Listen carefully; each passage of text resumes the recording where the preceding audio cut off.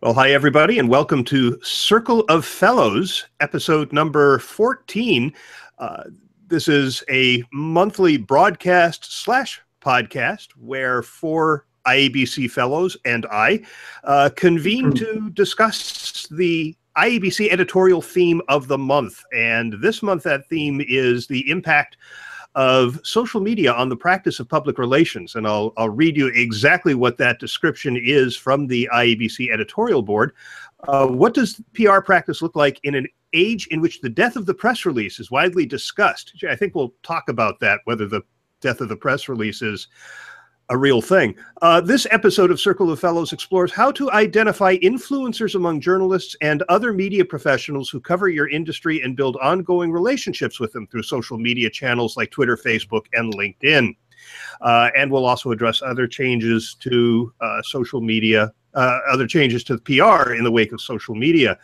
The panel today is all present and accounted for, and we'll go around the table, the virtual table, so they can introduce themselves, starting with, I'm just going to go in the order in which the thumbnails appear on my screen, and that's Alice first. Hi, Alice.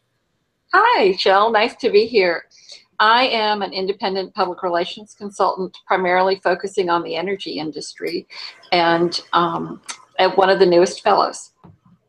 That's right. And you do have agency background as well. I do. I have agency and corporate backgrounds. Great. And next on my screen is Brad Whitworth. Hey, Shell and Alice and company. Wanted to say hello. My name's Brad Whitworth. I have been hanging out in Northern California for the last 35 years doing tech communications, both internal and external. Cisco, HP, a company called PeopleSoft that's now part of Oracle. So social media is no stranger to this part of the world, and its impact, I think, is often felt starting in Silicon Valley. Wonderful. And next on my thumbnail order is Christopher Bunting. Hi, Chris. Good morning, Shell, and good morning, everybody. My name is Chris Bunting, and I'm in Toronto. At present, I'm the president of the Canadian Foundation for AIDS Research, which is a medical research foundation. In the past, I spent a number of years as the CEO of Weber Shandwick, the public relations agency in Canada, and then a decade in the United Kingdom, where I was running a public relations firm there, Global Consulting, which has since become part of the Grayling Group. And I'm delighted to be here. Really happy to have you, Chris, especially given this topic. I thought it was important to have somebody who spent a lot of time in the agency world to talk about this. And last but definitely not least, just in the order of my thumbnails, is Marianne McCauley. Good morning. Pleasure to be with all of you. This should be a really interesting discussion. My background includes being a newspaper reporter back in the days of hot types, so I'm dating myself a little bit. So I've got corporate experience, agency experience. I am, like Alice, an independent consultant. Have focused a lot in high tech when I was in Minnesota. I'm now in Reno, Nevada. And as this part of my career, I'm beginning to focus almost exclusively on nonprofits, helping them communicate better. So, and they're greatly affected by social media these days. Terrific.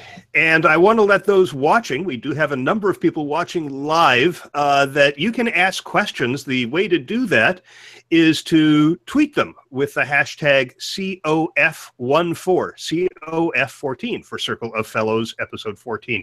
So hashtag COF14. I'll reiterate that a couple of times as people join the viewing audience, but let's get started. And since the IABC description of the editorial theme of the month starts off by talking about the death of the press release, when we talk about social media's impact on the practice of PR, to what extent has it actually eliminated older practices like the press release? In my experience, the press release remains a pretty vital and useful, if overused and misused, tool.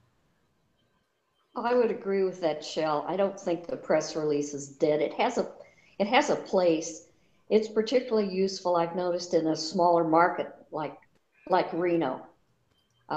I read things in the newspaper that I know are verbatim out of the news release. I also think the news release serves anymore as more backgrounder to the many media outlets we use, whether they be the print, television, radio, or if they're in a social media channel. They give the person you're sending it to some background about the issues that you're wanting to discuss. Yeah, I think in the olden days, the press release was the news announcement, and it was a big deal. When was the release going to go out? And we don't really operate in that way anymore, I think. No. Sorry, go ahead, Brad. Let's go with Chris. Oh, all right.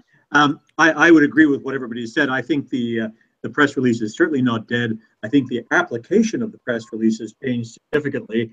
And there are still some areas, some industries where press releases are a requirement. In the financial industry, for example, when you're dealing with stock markets, press releases are a regulatory requirement in most places. The same with the medical industry. If you're dealing with very precise medical information, the press release is still a required format. But on a broader base, I think dealing with clients, and even from my perspective now running a charity, the press release, it's still one of the primary tools in our toolbox, but the application of it has changed notably. My point was going to be that I think the press release before, it was the only way to get things out. I mean, it was the channel, and we had to rely upon all sorts of, whether it was print on the newspaper side, magazine, we had to time our work to match the schedules of those that we were relying upon to actually get the word out. What we've been able to do with press releases, quite honestly, is cut out the middleman. The journalists are one part of the equation, but there's also this tremendous opportunity to be able to go directly to the consumers of the information without having to necessarily be beholden to the publishing schedule, the dates that the broadcast people are working with, and the timeline. So it really has changed things from sort of a on their schedule to let's figure out the optimum time to do this, and recognizing it could be a 24/7 news cycle. Mm-hmm. The press release, as you say, Brad, used to be the only way to get news out. We relied on the filter of the press. That's not true anymore. So, in fact, the whole idea of earned media has changed. Who do you earn it from? Among marketers, we've heard a lot of chatter about the importance of working with influencers because they have higher levels of credibility than your own spokespeople within the organization. In fact, I've seen a couple of studies that tout very high return on investment from influencers compared to other means of reaching people with information. Any thoughts on the use of influencers as an alternative or as a supplement to the mainstream press? I think I'm trying to think of a specific example, and one that I've got here in Houston. I work with a nonprofit, the National Alliance on Mental Illness, and we wanted to get a story out, and we called the local, I actually emailed, just regular old email, the local radio talk show, and said, we've got this idea, we've got somebody who can do it. But I can also recommend to you 3 other spokespeople who can present points of view on this. And so those influencers became part of the story. And then, as they followed up with their own social media and the radio station followed up with its social media, then it spread further. Yeah, I had a client, and this is going back before the term influencer marketing was a thing, but it was Encyclopedia Britannica, and they realized that Wikipedia was eating their lunch, and they wanted to become a resource to bloggers and website publishers so that you could link to an authoritative Britannica article rather than a Wikipedia article. And in the outreach that we did, which was an offer they had that if you were a blogger or a site owner, you'd get a free account. And if you used the right kind of link, your readers could get into that article without being a paying member, a paying subscriber to Britannica.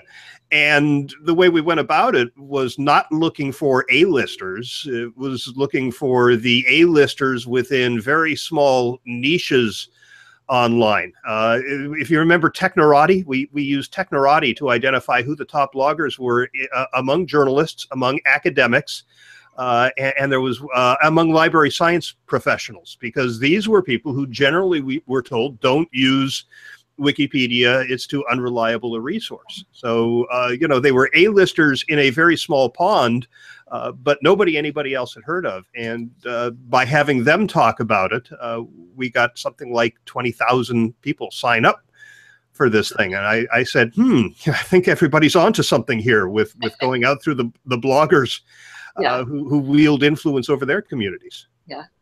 I think one of the other things we have to bear in mind, and it sort of builds upon what Marianne said, is to think of the dynamics at the receiving end of things, the newspaper, newsroom, or the radio station, or what have you.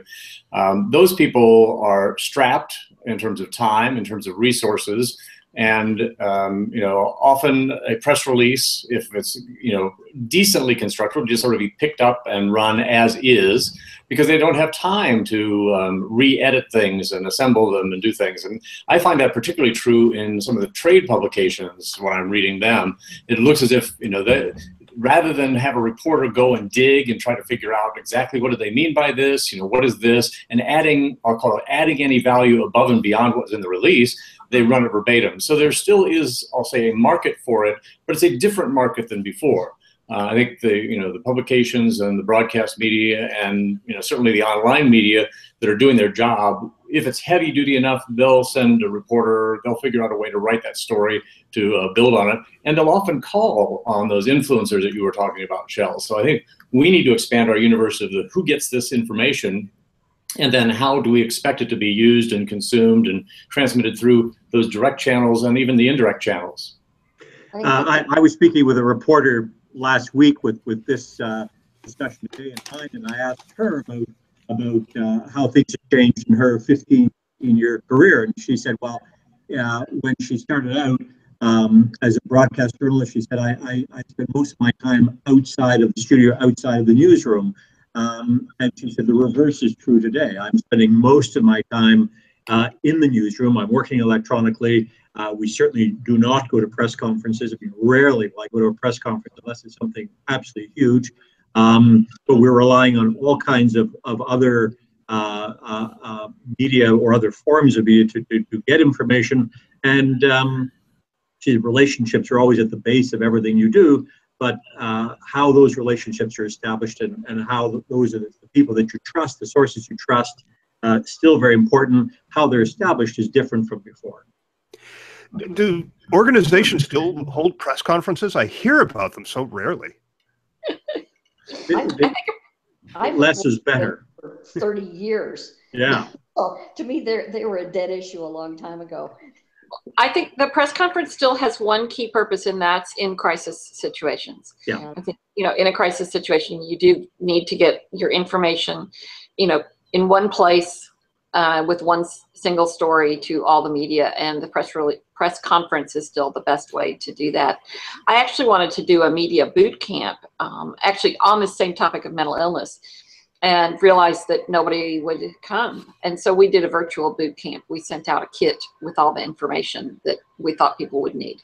Well, and what we've also found at Cisco to be true is that you can invite journalists to some key events that you're already holding and make them a part of the regular audience, as well as some of the influencers and some of the analysts who track the industry. So instead of holding a separate thing to announce it, you may do it for a group of customers or a group of dealers, or you name the primary audience, and you can include journalists. Sometimes they'll even add sort of barnacle meetings for the journalists to let them have an opportunity to do in-depth interviews with other executives who may not necessarily be part of the announcement. So I think there are other ways to involve journalists, and they doesn't necessarily have to be an exclusive for them for the launch or the introduction of XYZ. Yeah, it's a good point, Brad. And it also, I think, brings up the issue that faces those of us doing media relations back, as Alice referred to, the olden days. You had a choice of, is this print, is it television, is it radio, or what combination? Now you're dealing with multiple combinations. Where does it go? Who does it go to? Does it go directly to those influencers through their blogs and their own channels? So that you have to be very savvy about what channels are available and who your audiences are going to for information. It was a lot easier 10, 15 years ago, even. And today, I don't know that it was easier. I think it was narrower. But right now, what we have is we actually have more control in some ways. That's true, yes. Because we don't have to, if we don't have the gatekeeper of that daily newspaper, if they don't run the story, then it doesn't get to a broad audience. Now we have ways to get around those gatekeepers, as well as to continue to build the relationships with those gatekeepers. And I think that one of the things we haven't talked about is that social media is a great way to nurture those relationships with the traditional media. Yes, I think that's true. And I think the journalists are taking full advantage of social media. I've been approached by a Washington Post reporter not that long ago who sort of had found my background up on LinkedIn and elsewhere and knew that I knew something about its topic that would lead to a story that she was researching. So it's like, hey, who do you know that I could talk to about this, that, and the other, and found me through social media. The other one that just is so interesting to me is my friend who's the sports editor at the San Jose Mercury News has been using social media to crowdsource headlines. So he has a following. And this last year, when the San Jose Sharks were fortunate enough to make it to the Stanley Cup playoffs after having never been in the finals, the headline was actually crowdsourced, and it was finally, only it was FIN, as in shark fin, in teal, the team color, and ALLY in black ink. And it came from the people who were sort of one eye on the television screen and the other eye on the second screen, following and talking to Bud. Some of the headlines that didn't get used were fun to look at too. So you really felt as if you were a part of the production of what you were going to see tomorrow morning on your doorstep, for those who still subscribe and can read newspapers. Newspapers, Brad. Mine's pretty skinny here in Reno, but I like to hold it in my hand every morning while I also read a lot of things online. A topic we haven't talked about, maybe I'm getting ahead of you, Shell, is the whole idea of how we pitch stories today. Yes. We used to offer a story idea to one or two, maybe three outlets. Sometimes we'd offer what was called a sidebar. Today we know that with the way reporters repurpose stories, that we need to have more than one lead often to a single source, where we might have had multiple lead angles to multiple sources. Now we need multiple leads to single source so that we can get a human interest angle, we can get a factual angle, we can get another, so that it really makes our job more challenging, but in a lot of ways a lot more fun, because we have the opportunity to look at any given topic in a variety of different ways and offer it to a single source in a lot of different ways. So when you're saying a single source, you're meaning a particular reporter who might also blog about it, or who might also run a quick YouTube piece or something like that? Yes. And you don't want to offer them one topic to repurpose those three different ways. If you can offer them, well, for example, with your mental illness organization, maybe a YouTube piece on an individual, and then another piece on the more issue of mental illness. Mm-hmm.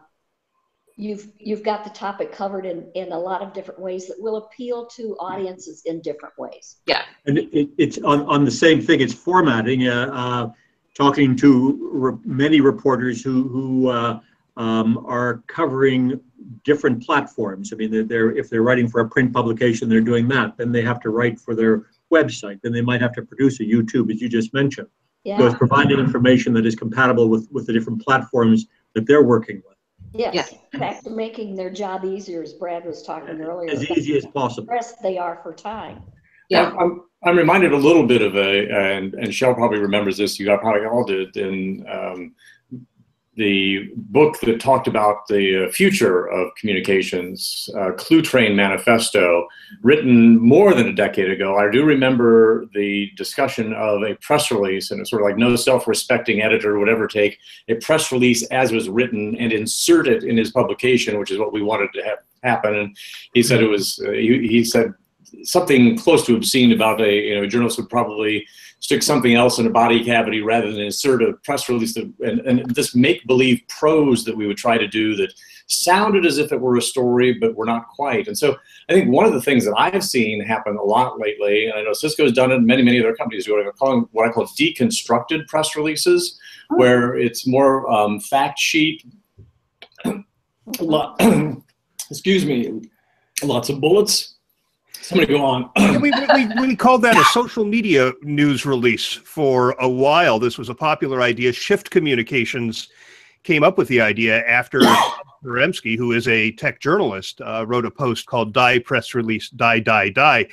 And his interest wasn't actually in killing the press release. It was in making it useful for a reporter who existed online. He said, break the quotes out in a quote section, break the facts out in bullets, let me cherry pick the parts. He says, your job isn't to write my story. That's my job. You should be making it easy for me, not burying information and all that flowery prose, but allowing me to go through and cut and paste the quotes I want to use and the facts I want to use and the boilerplate I want to use. He said, let me get to bed earlier. Was his point.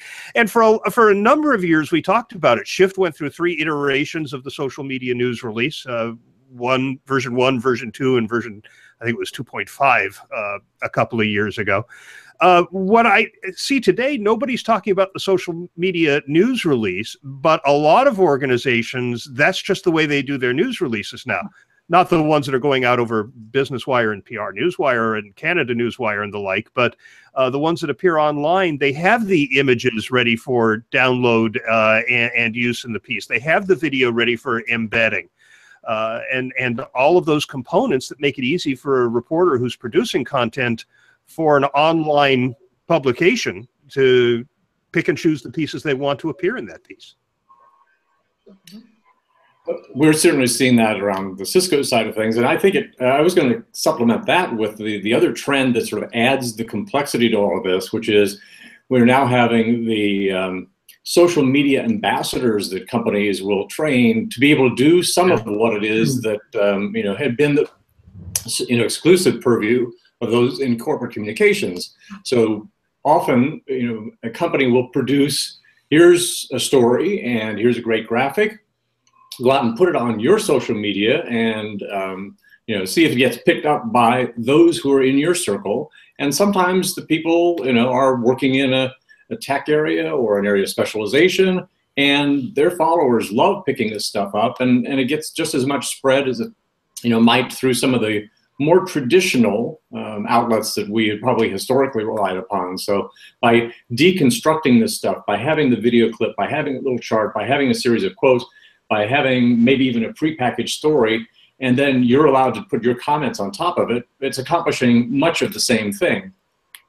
Yeah, that's very true. Yeah. Now, I have said for many years that new media don't kill old media adapt. And I think for those who would suggest that the press release is dead, they need to take a look at trade journals and weekly newspapers that need to fill space between ads and don't have the staff to write original content for all that.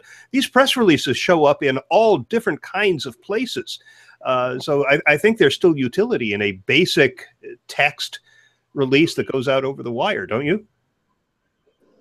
I think it does get picked up. I think we need to go back to what are our objectives, who's our audience, all of the basics, and say, what audience is this for, and how does that audience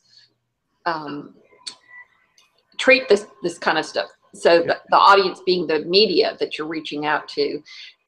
If you are reaching out to a trade publication, or you're reaching out to a weekly newspaper, or the community section of the Houston Chronicle picks up the press releases verbatim if they are well done. And we've been very fortunate with some of that kind of coverage. Yep. But we also know that some publications won't. And so it's all about understanding who that channel is that you're going to reach out through. Let's take a question, because it's right along the lines of the topic that you introduced, Marianne. Brian Kilgore, a regular viewer of Circle of Fellows, wants to know about building relationships with journalists through social media. And he's looking for real-world examples that you may have. I'd like to share, before we jump into that. First, I want to let everybody watching know that you can submit your questions on Twitter using the hashtag COF14, COF14. But I've talked to a number of people in agency land who, what they do is they find the journalists who are writing about the topics that their clients are dealing with, and there are a number of different tools that you can use for that. Muckrack is one of them. There's a Twitter directory where you can search for journalists and then find out what they're writing about. And then what they'll start doing is following those journalists and participating in conversations that were not necessarily related to the client work they were doing. They were offering insight and resources and links, and building the relationship so that the journalist started paying attention to that PR practitioner, so that when that PR practitioner came back and said, I have something that you may be interested in, the journalist said, all right, I know you've been sharing valuable information that hasn't been for the benefit of your client. I think I'll pay attention to this because I suspect it's going to be useful and relevant. Is that the type of relationship building that you've encountered, particularly on Twitter, which is, let's face it, the social network that most journalists have embraced as both a means of engaging with the stories they're writing, but also in promoting their stories, because the clicks are so important to the publishers, promoting their stories in that, Twitter's come right out and said, we believe we are the real-time social news source. Absolutely. I think it's all of the above, and it's retweeting what reporters are tweeting out. It is sending them information, tweeting out information from your own organization, as you pointed out, Shell, whether it is directly relevant or beneficial to your client or to your own organization, but that it's going to help the reporter. As I say, retweeting, all of those things I think are a part of establishing that kind of relationship. Something we've done both with clients when I was in London and we do in this organization here is we use probably more than we did before, often established through social media, but we offer exclusives. So we decide this is the content of our press release. If we target reporter X, the chance of this being picked up with the support of social media all around it, we are probably going to reach more people than if we do a broad brushstroke. So all of that stemming from the basic use of Twitter and establishing those relationships. Mm-hmm. Absolutely, and I think it's also a way to get in early. If the journalists post on Twitter that they are researching a story on such and such and looking for sources, and you find those and follow up. Well, I always find it ironic that companies, agencies are always looking to hire a new person in the media relations space that has all of these wonderful contacts. Bring me this whole set of contacts. And if you don't have contacts in the business, they don't want you. What they don't realize sometimes is there's tremendous turnover in the journalism side of things. I mean, publications are going out of business, staffs are shrinking, newspapers are folding, and so that list of people that you had has a half-life, and I don't know what the half-life is, but I'm guessing it's probably less than a year. What I've found more important, at least than what I've been trying to do, is make friends with people. I have on my Facebook and my LinkedIn a lot of the journalists that I've worked with, people from the LA Times, the Washington Post, the New York Times, Business Week bureau chief, a lot of them, and I follow what it is that they're doing. And when they're writing about their kids and you comment about it, it's almost getting to know a journalist the way you would get to know, a coworker who, might be across the hall or down the street or in another country, by showing a personal interest and understanding what sort of ticks in their life, as well as what it is that Chris was talking about in terms of what they're writing and what they're developing. I think we stand a much better chance sometimes of building those relationships. It's just a different way of doing it. And so I think it can be a little bit deeper than just the, arm's length, we'll send you a press release and hope that you follow up on it, which was almost like applying to a blind newspaper ad from X number of years ago. Yeah, I think that social media provides the digital equivalent of going out for a drink with a reporter, which I believe was done in the distant past. Or lunch. Yeah. Or lunch. You're talking Mad Men now. Oh, I did that in the 80s and 90s. It's not that long ago. But yeah, Brad, you raise an interesting point when you talk about the number of papers that are going out of business. I still get the daily newspaper here, the East Bay Times, part of the Bay Area News Group. That includes the San Jose Mercury News, probably the biggest of the papers they own. The business section now appears on the back page of the sports section. And if you go backwards, the jumps are on the inside back page. It used to be just one page next to the obits. But when I moved here, it was anywhere from 4 to 8 pages during the week and maybe 16 on Sunday, its own section. The reason it has shrunk is that the ad revenue isn't there to support it, and they don't have the business reporters to fill it with content. So whereas when I moved to the Bay Area in the early 90s, there were probably 15, 20 stories daily. Now there are 7 or 8. There are fewer opportunities to get these stories placed in the mainstream press. So where do you go, given social media is the reason, and digital media is the reason that all this has happened? How do you use social media to get these stories told these days? I mean, I have my thoughts, but I'd love to hear yours. And Chris, I'd love to know what you're doing in your organization to, fill the gap that has been left by the shrinkage of the press. Well, one thing we do is and it can only be used in certain instances, but it does come up every so often, and that is just anticipating stories where you can have a voice. And it's particularly because there's such a demand for resources, there's such a demand for news sources. For example, last year when, so I run the Canadian Foundation for HIV Research, for AIDS Research. Last year when Martin Sheen announced that on the Today Show that he was HIV positive, the Twitterverse went berserk, the news media went berserk.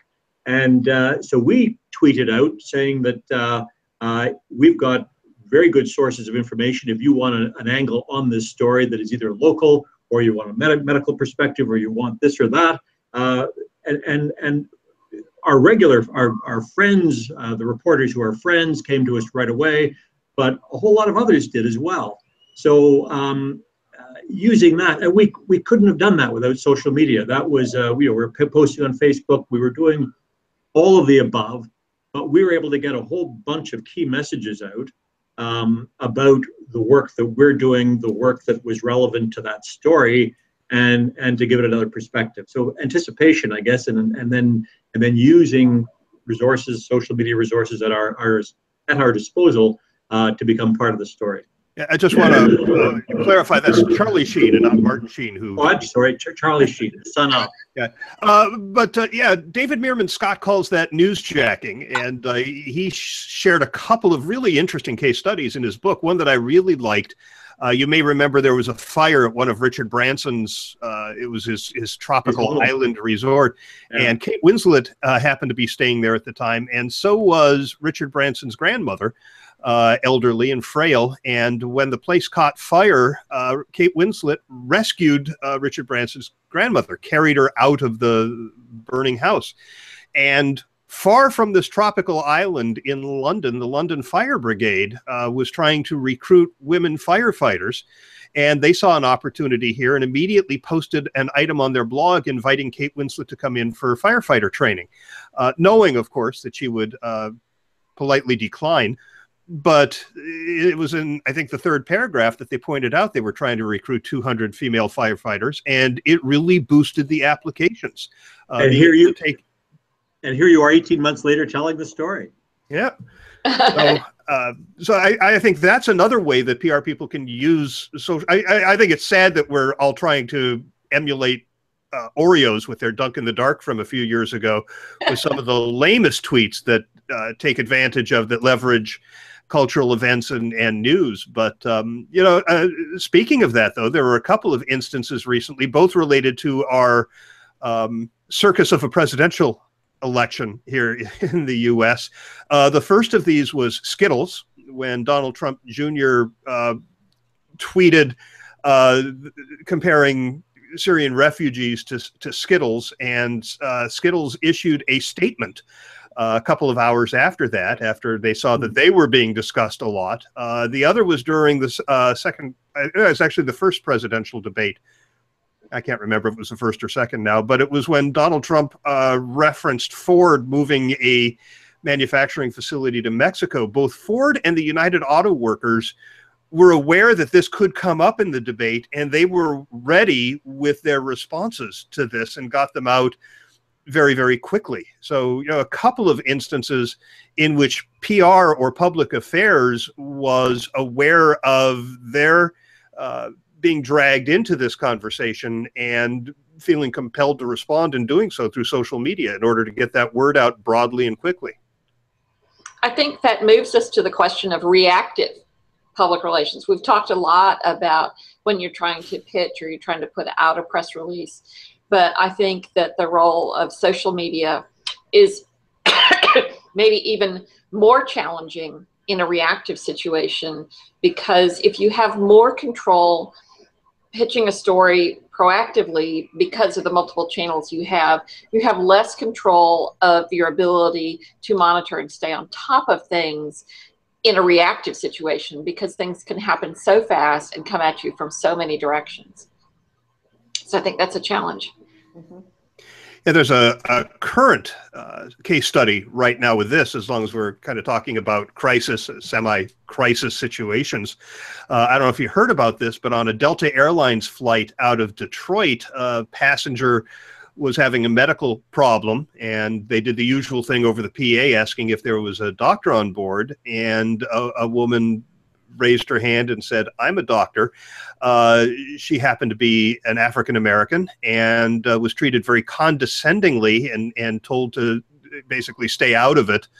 And the doctor, who said basically she felt that the crew couldn't really believe that a black woman flying out of Detroit could actually be a doctor, posted the entire thing to Facebook, and it went viral. And people started leaving their comments about this over on Delta's Facebook page. And Delta, the first place they posted their response, also the primary venue for their response, was their Facebook page. So is another instance where social media becomes the focal point of the situation that you're trying to address. Mm-hmm. I think it's also fascinating, Sheldon. We were talking, Alice sort of talked about going back and looking at audiences and messages and all that sort of fun stuff. We have some companies now, certainly the ones that have consumer aspects, where playing in the social media space is absolutely critical to doing things. I think when you look at some B2B models, maybe not quite as important to do the social media thing. And I think that's one of our roles as communications professionals, is to provide that guidance and counsel. You've got some companies, I think of an Airbnb or an Uber, who in a sense their entire business model is built around social media, of building the community, me knowing you, you rating me as a driver, me rating you as a rider, or as a host on an Airbnb thing. So there are some organizations that just cannot help but be a part of the social media, and it's baked into their new business models. And others, I think, are trying to sort of figure out how to plug it in with existing things and have that beautiful blend that would work wonderfully well for their audiences. So something else that we need to keep in mind is it's not a one size fits all. In fact, it's probably getting a little bit more splintered. And before you just wrote the press release and sent it out, first to your list. You had envelopes and labels if you were really lucky, and then you did Business Wire because it's much more efficient. And then you just sort of posted it somewhere. Well, now we have to be a little bit more specific. And you're talking about there are some instances where something can go viral where it affects everyone, but those tend to be more on the consumer side. Yeah. I think that monitoring social media is something that is kind of a first stepping stone for B2B companies. I worked for a company a couple of years ago that was completely opposed to doing anything proactive in the social media environment, other than the fact that their HR people were posting jobs. And we did finally persuade them that they needed to invest in social media monitoring as part of our overall media monitoring. And they discovered that it was extremely valuable. We did identify one employee who was posting confidential information on his Facebook page, and got that stopped. And we were able to do a little detective work and figure out who he was posting it on another site, but it was we figured out who he was. And I think if a company sort of gets introduced to it that way, then that can become a bridge to saying, we need to be putting our own spin out there, our own messages, our own perspective, our own personal insights. I'm working with another client right now that's redoing its website, and they're building more social media aspects into that and trying to figure out how to get employees involved in posting social media messages. Yeah, there's a competency issue, isn't there, in the public relations space? You have to start hiring or training people to know how to do these things, because there are so many different channels. I'm aware that there are a lot of companies now hiring channel managers, and the whole goal here is to make sure that if you've got a video, you're repurposing it well for the sites that have limits on the time. If you're going to get it on Facebook, it needs to be captioned because the default is audio off. But it's also being able to think about those channels when you're planning a public relations effort. For example, Raytheon, I know when they participate in the air show, it alternates between Paris and London year to year, that they have a photographer on staff and the photos are getting approved quickly with a lawyer on scene who is able to say, yeah, that one can go, and up to Instagram it goes, and to other channels. And they're writing as much in advance as they can, so when the event happens, they just fill in the blanks, and they don't have to worry about long, tedious legal approvals. The lawyers already approved the basic content. They just take a quick look at what's been added, and it can get posted to Facebook and the like. And as a result, they've had tremendous uptake of the material that they have shared from these air shows. So a lot of social media planning goes into these PR efforts. Yeah. Those social media planning has to be coordinated with the overall program. And that's particularly, I think, important in a company such as a law firm that I worked with in Minneapolis for a number of years. There were certain segments of that practice where they were very savvy about using social media. Their clients were savvy about using social media. And then there were other sections where email was even somewhat suspect, and it was still a lot of face-to-face and phone call stuff. But we had to build into the plan the recognition that social media worked in some environments and it wasn't going to work in other environments. So we weren't trying to shoehorn attorneys to use social media when they weren't comfortable with social media. Good example is the entertainment practice. That entertainment practice was light years ahead of everybody else in using social media. The corporate practice group probably still doesn't use social media much because their clientele just isn't. They may be in social media, but they're not there for business purposes. Mm-hmm. Right. So one of the things that I've done is, which I'd like to know about the rest of you doing, I've trained and coached clients to do their own relationship building. one of the attorneys, for example, probably has more craft brewery clients than anybody in the country. And he's very much tied into good relationships with the brewery trade industry. I don't have those relationships. He already had budding relationships. So he's doing his own thing over there, but he's doing it well. And I've helped him learn how to do it well. And then I've let go of it. Yeah, that's good if they pick up on it. Yeah. I mean, you have to. It's back to knowing your audience, Alice. You know, I was at a media. I was at a PR dinner in London a couple of years ago, and the speaker talked about the responsibility of the communications industry, and that PR agencies, and referring here to the larger PR agencies, are today part communications firm, part technology firm.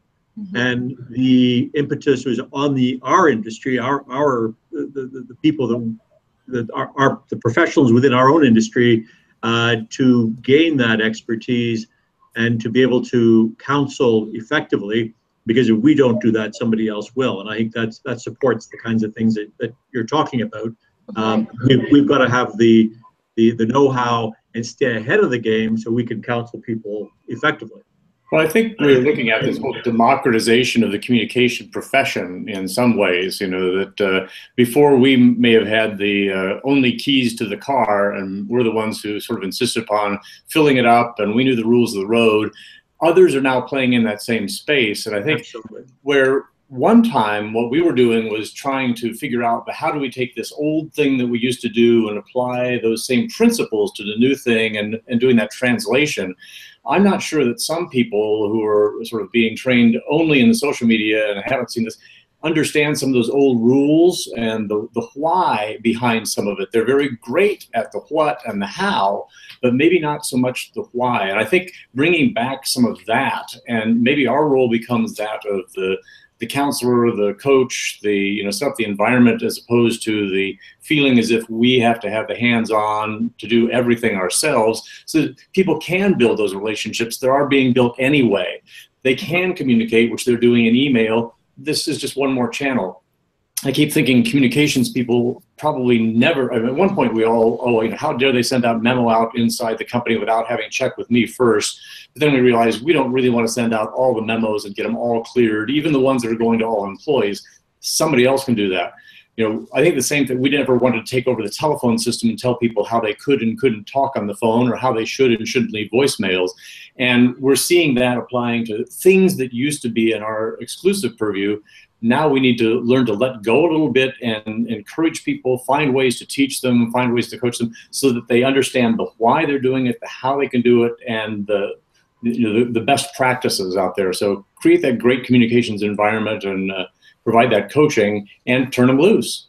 Uh-huh. Yeah, which speaks well to a question we got from Priya Bates, our fellow. But before I get to that, I want to get to one more that Brian shared, more of a statement, but definitely a question built into this. He points out that a public relations practitioner out of Toronto named Jana Schilder has said that she isn't wild about the idea of tweeting to journalists because she doesn't want to bug people.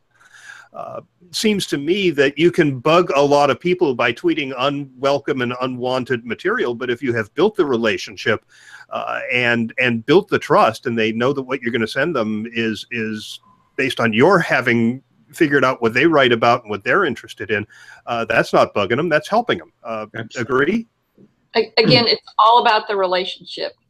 And it's any more than when we had our smilers and dialers at the PR agency who sat there and called reporters all day. It's the same thing. You have to have a relationship. You have to have you have to have good content that you're pitching.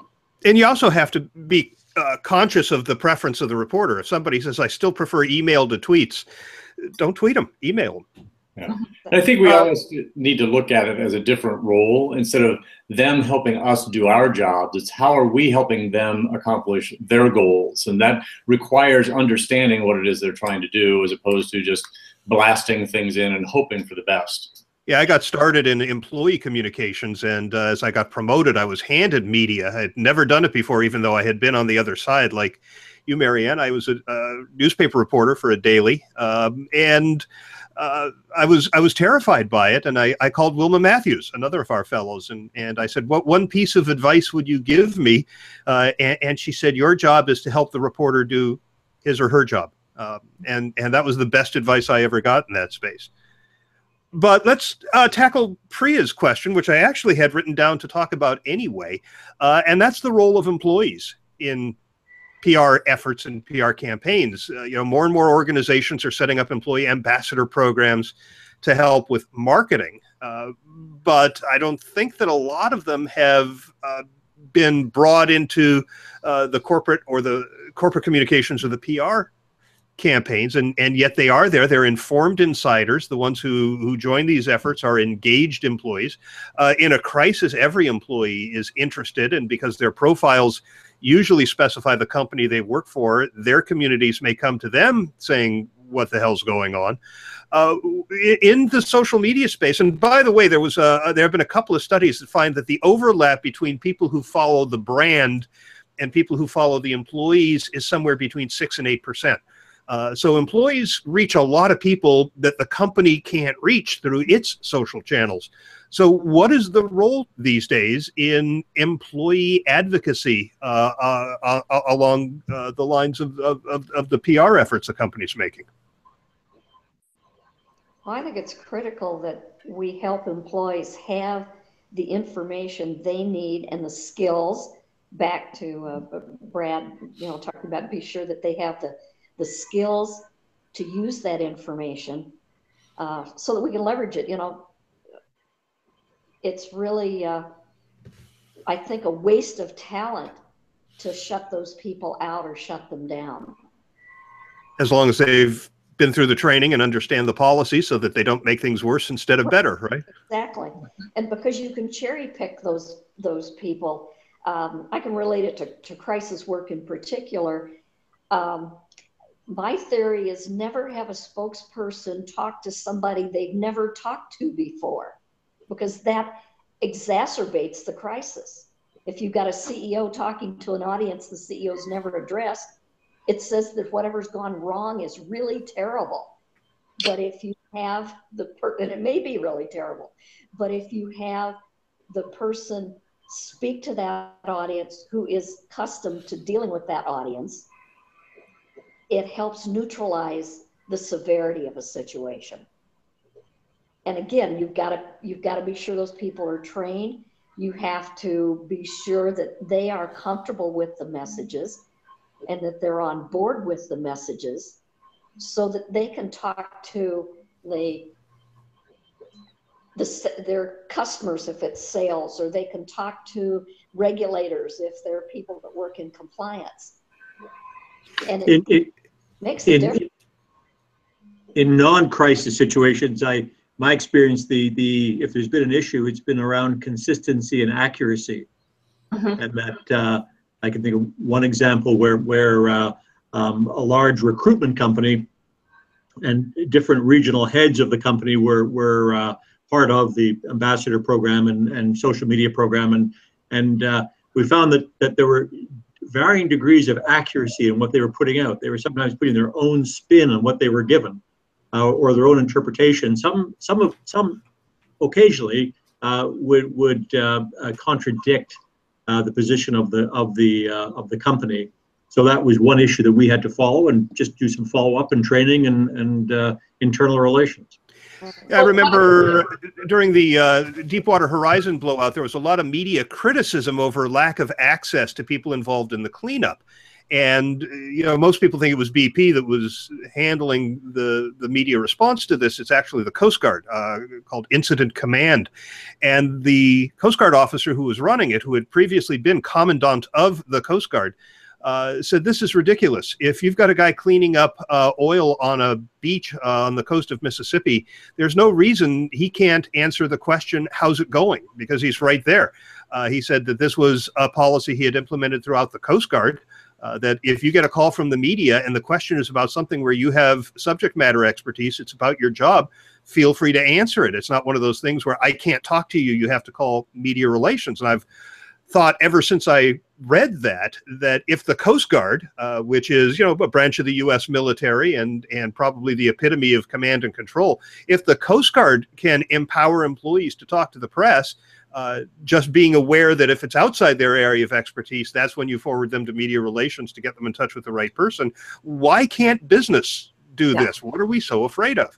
Yeah. Well, and there are areas in particular that are safe spaces for people to learn in, and community relations is one of those. If you have employees who are out building houses or working with kids in schools and things like that, and you encourage those employees to share their experiences on Facebook and to tag the company and those kinds of things, then people begin to see, oh, yes, this is a positive story. And it's not about what the company's stand on climate change is.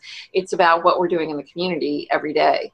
And those become ways that the company on a broader level can become more comfortable with that. I think the other piece to remember about all of this stuff is that employees have real jobs. I mean, some of these people aren't paid to be the social ambassadors. The guy doing the cleanup on the beach or the gal doing the cleanup is busy doing the cleanup, and maybe they don't have time to be sitting there tweeting or taking pictures or posting.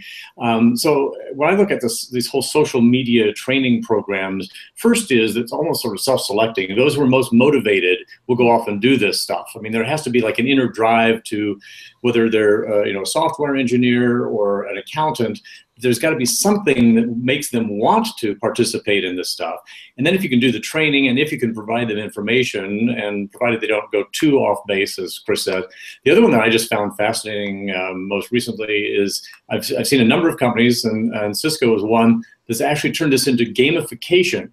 They're awarding points to those people who are part of the social ambassador program. I don't know what the prize is, but sort of like the more of this stuff that you retweet to your audience, the more points you are, and you can become one of the ones on the leaderboard for this next week. So that there is not only training people and helping them, but also this encouragement that it's an okay thing to do. We would want to do it. So. Yeah. Maybe that's a way to get some of those motivated people out there doing things. I'd like to have a discussion sometime about media training in the C-suite and in this whole context of social media, and in terms of executives and their use of social media, how social media fits into media training today. Perhaps a subject for another day, but it would be. But I think it's worth mentioning here that Edelman has been very proactive in its support for the idea of the social CEO. Yeah. There are a number of CEOs who communicate about the job and about business through a Facebook page, not their personal account, but a page they have set up. Reed Hastings, who is the CEO of Netflix, actually shares material information through Facebook. He was investigated by the Securities and Exchange Commission here in the U.S. And his response to them was, everybody who pays attention to Netflix and the investment community and the media knows that I talk through Facebook. And the Securities and Exchange Commission came back and said, that's fine. You don't need to send a press release in order to satisfy Reg FD if everybody who is a stakeholder knows that this is where you're distributing the information. And you're starting to see some other CEOs do the same thing, because it's a more social engagement. Edelman says we had the celebrity CEO in the 70s. Then we shifted to the anonymous CEO after a couple of financial meltdowns. But he said they now really promote this idea of the social CEO. Yet at the same time, the Edelman surveys are showing that CEO is one of the least trusted sources, and it's much more the common person. So sometimes the social ambassadors, I think, are as important, or maybe more so than CEO. But I like Chris's idea of having what kind of coaching and counseling would you give to CEOs about their social media? Probably the only one I would say right off the bat is don't do things at 2 or 3 in the morning. It doesn't seem to be working. I think that's a very, very wise point. 3 a.m. tweet storms don't work well. Well, we're at 2 minutes left in the show today. So what I'd like to do is go around and get your one thing I really wanted to talk about and we didn't have time for was the idea of paid media, because PR is traditionally earned media, but these days boosting posts and the like is a big deal. But let's just go around and get your one key tip about PR and social media. We'll go backwards on my thumbnail list. Marianne, what would you share as your one big key takeaway? Not to be enamored with the latest shiny object when it comes to working with social media or any kind of media. Really know your audience and be sure that that channel is going to reach the people you want to reach. Great. Chris? I think mine would be that it's still about relationships, and regardless, as Marianne says, of the technology, certainly keep abreast of that, keep on top of that, keep ahead of that, but figure out how you establish relationships with reporters or other stakeholders that you need to communicate with. We're still human beings. Yeah. Absolutely. Doesn't mean you need to bring a Rolodex with you, though, right? That's right. That's right. Brad? Having grown up in the Midwest in Missouri, not too far away from Mark Twain's boyhood home in Hannibal, Missouri, I love the whole Tom Sawyer idea of getting the fence painted. It's like, get others to do the work for you, as opposed to putting it all on your shoulders. See if you can't enlist a team, because there's nothing better than getting others to embrace where it is that you're pointing and do some of your bidding. And Alice? Okay, well, they stole all my good ideas, but one of the things we didn't talk about that I think is important, that is a tip, is think about a social media policy, both for how you're doing it within media relations, but also how you're bringing others into that conversation in terms of employees, in terms of executives and things, and help them become comfortable by having the kind of policy that says these things are okay. Great. And I would suggest that it's important to inventory the social media and digital skills of your team, because if you have to execute a strategy, but you find the team doesn't have the competencies that they need to do it, you're in trouble. And there's basically three things you can do. You can hire, you can train, and you can outsource, but you need to figure out where those things have to happen before you're in the middle of a campaign and realize those skills aren't present on your team. This has been a great discussion. I appreciate the time from all of you, listeners and viewers. Watch for an announcement of the November Circle of Fellows and the theme, the topic that we'll address then, and the fellows who will be participating in that discussion. Until then, thanks a lot. Have a great day, everyone. Thank you.